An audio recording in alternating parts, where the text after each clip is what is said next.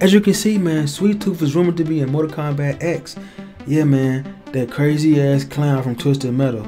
It's actually a good fit because, you know, he's a killer ass dude with a crazy sword and shit. So it would be really dope as hell playing with him in the new next gen Mortal Kombat game.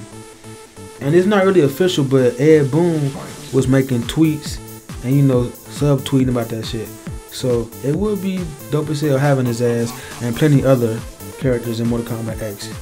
You know, I really like when they add surprise characters in to play with. Because, you know, last year they added in Freddy Krueger and Kratos, I believe. Or be some characters you guys want in the new next gen Mortal Kombat X. Put it in the comments below, man. This is VGG signing out.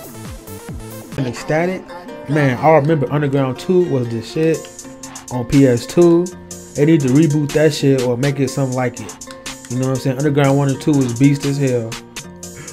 If you agree, like this fucking video. But hopefully, man, it comes to both systems. Psych.